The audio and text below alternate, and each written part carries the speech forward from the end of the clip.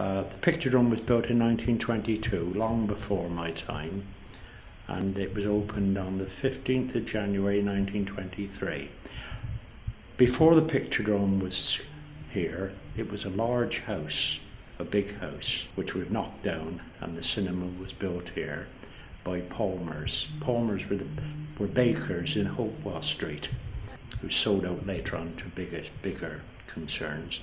That's why on the original placards, etc., outside the Picturedrome, it always said Pools Picturedrome, PP, Pools Picturedrome. Now, my father had shares in the Picturedrome, and which he later sold off, so I'm told. As a boy, I was always in the Picturedrome. Well, we didn't always pay to get in.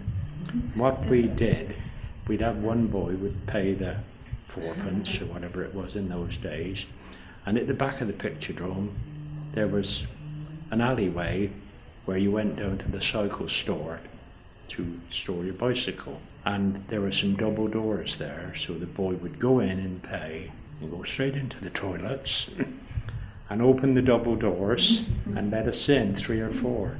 We had to keep our eye on the usherettes when we went through to make sure they didn't see us, but it always worked. Always worked, yeah. We were never turfed out, for instance, and that's a very early memory.